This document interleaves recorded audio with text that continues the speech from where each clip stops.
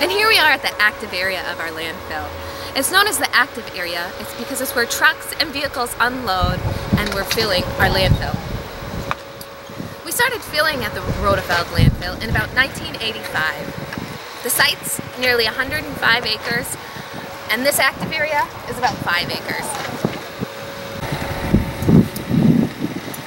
We accept nearly 750 tons of material here at the active area each day.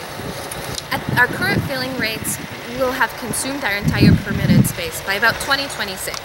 We're currently working with the Wisconsin Department of Natural Resources on a vertical expansion at this site, but that will only gain us about another 3 years of site life.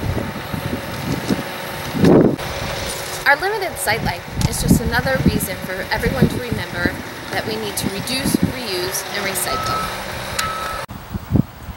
Here we are at one of the new cells of our landfill that's currently under construction.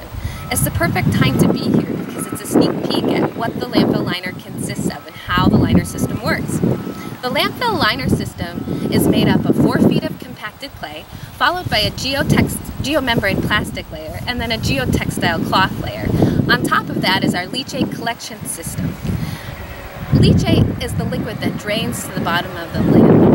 It's important that we collect this material because if it builds up, it has the potential to impact groundwater. Our leachate collection system consists of a foot of aggregate or stone and a series of leachate collection pipes.